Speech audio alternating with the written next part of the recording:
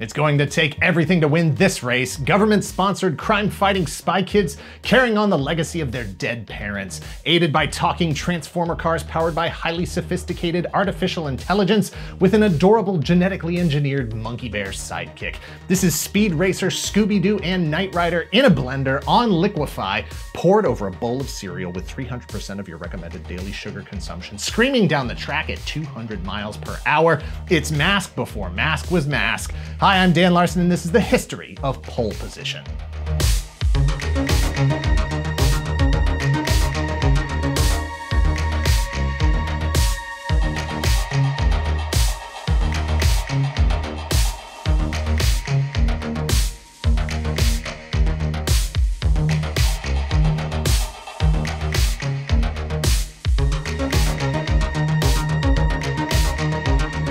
Pole Position is a 13-episode animated series that originally aired Saturday mornings on the CBS television network in the United States from September to December of 1984. It is very loosely based on the hit arcade game Pole Position, released by Namco 2 years before in 1982. Dan, Tess, and Daisy Darrett are struggling to carry on after their parents were killed in an accident, but you wouldn't know it from all the fun they're having. Or maybe that appearance of fun, like everything else in their lives, hides something much more complex. See, after their parents were killed in the line of duty, all the Darrett kids have left in the world is each other and the Pole Position Stunt Show, an arena-based automobile stunt show that acts as a front for a US government-sponsored crime-fighting operation led by their uncle, Dr. Zachary Darrett. It's just the three kids, the automobile stunt show / crime-fighting organization, their uncle Zach, a one-of-a-kind genetically engineered monkey-raccoon hybrid named Kuma, and two intelligent cars named Wheels and Roadie. And when I say intelligent, I mean smart. The two cars are powered by portable command modules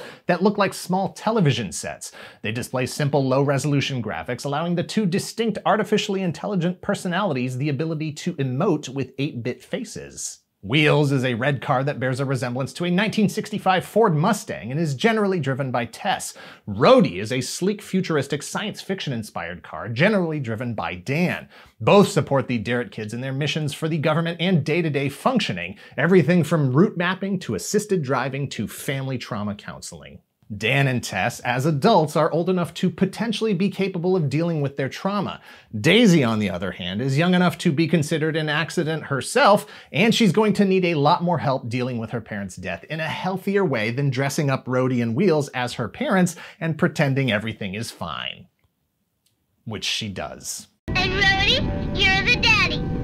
And here's your hat. But family trauma is just a framing mechanism for all the hot automobile action. The cars, after all, are the stars of the show. Both Wheels and Roadie are equipped with high-tech modifications, not the least of which is the ability to convert into hover vehicles. Uncle Zach designed the cars and maintains them as part of the stunt show with funds provided by you, the taxpayers. In fact, everything from the tractor trailer that the kids live in to the elaborate stunt track that the Pole Position show is performed on is federally subsidized. So it's only fair that the show will occasionally switch into a first-person point of view 8-bit mode, mimicking the look of the actual Pole Position arcade game, putting you in the driver's seat. Other than the name, it is the only connection between the show and the arcade game itself. Pole Position was produced by DIC Audiovisuel's Jean Chalopin and Andy Hayward.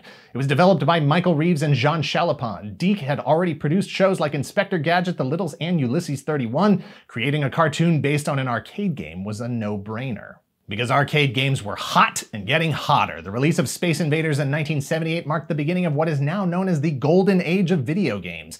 When Pac-Man arrived in 1980, it pushed the entire industry to a new level of licensing and multimedia branding. Saturday morning cartoons were the market for kids' eyeballs, and kids liked video games. It was a straight line from the emerging cultural phenomenon that arcade games had become in and of themselves to developing those games into fully animated series, regardless of what their internal narratives were. Or weren't.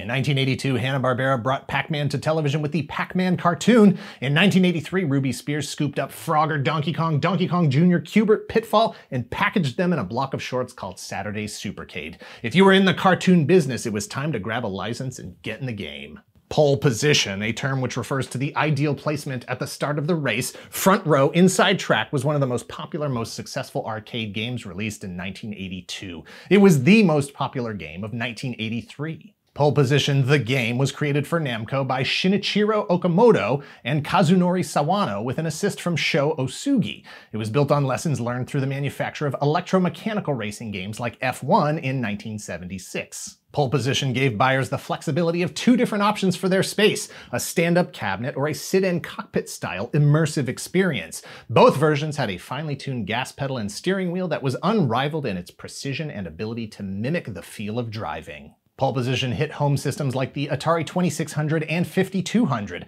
Commodore 64 VIC-20, and ZX Spectrum, among others.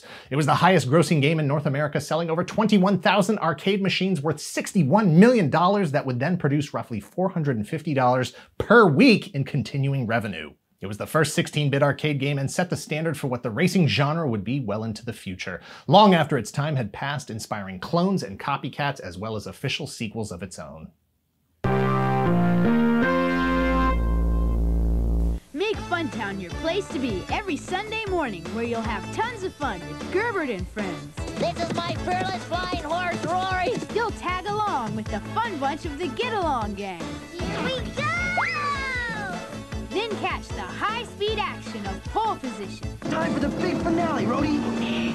And intercept the galactic adventures of Starcom. Funtown is all this and much more tomorrow morning from 8 to 11 Eastern, only on the Family Channel.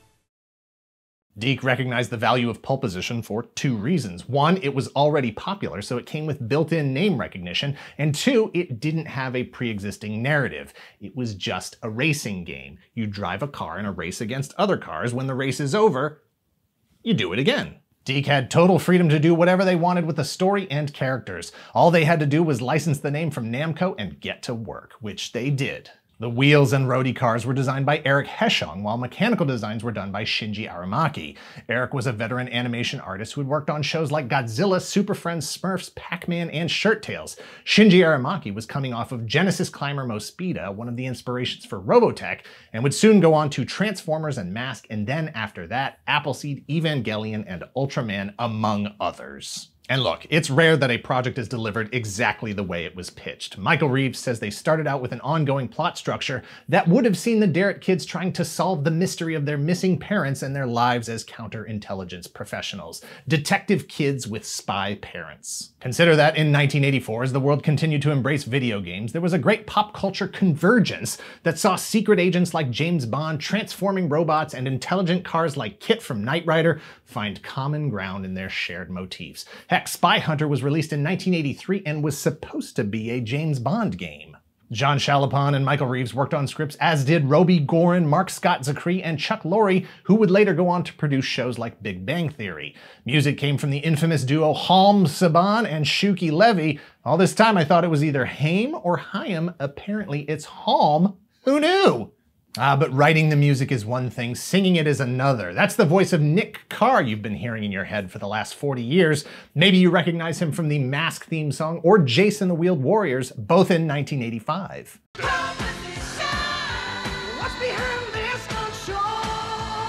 In fact, Nick's got a whole library of music he's worked on that's been stuck in your head. From Macron 1 to Cops to Alvin and the Chipmunks, Power Rangers, Adventure Time, and SpongeBob SquarePants.